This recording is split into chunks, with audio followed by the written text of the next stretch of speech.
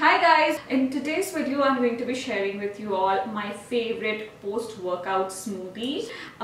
This can be also enjoyed during the day or even as an evening snack. The best part about this smoothie is that it's so healthy and nutritious and delicious at the same time. Also stay tuned till the end because I will be sharing with you few alternatives to the ingredients that I'm going to be using in this smoothie. Let me show you how I make this. So I'm using 1 cup of fresh blueberries and I'm using 1 cup of almond milk.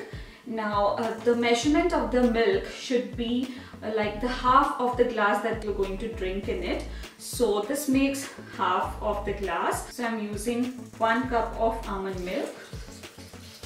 Then I'm going to be using 1 tablespoon of almond butter. And I'm using 3 pitted dates. Now these dates I've soaked it for 10 minutes in warm water. That helps in the blending process of the smoothie. So finally I'm adding 1 banana. I like to freeze my banana at least 2 hours prior to making the smoothie because it really helps in the right texture of the smoothie and it also keeps the smoothie cold. That's it. So all we have to do is now blend and make the smoothie.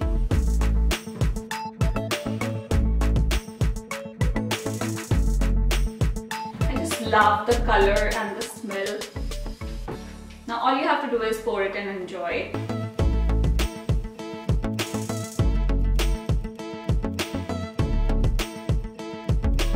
I like to top this drink with some hemp seeds. That's it. Let's give this a taste. I'm really excited. It has become one of my favorite smoothies.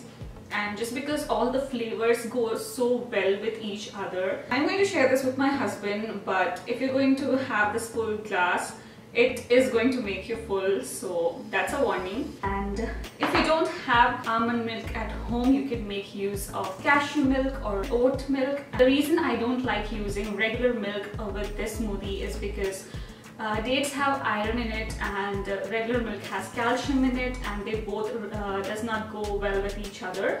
So that's why I prefer using almond milk. And if you don't have almond butter, then you can use peanut butter if that's what you prefer. Also, one more thing, you can make the same drink without blueberries and by adding chocolate. I like to use dark chocolate, and that's also a nice way to serve this drink to kids. I'm sure they're going to love it, and this drink will also go really well with chiku fruit. So if you can get fresh ripe chikus, you can use it to make the same recipe instead of blueberries. I really hope you try this smoothie, and if you love it, don't forget to mention in the comments. And I will be back with more recipes. Until then, bye bye.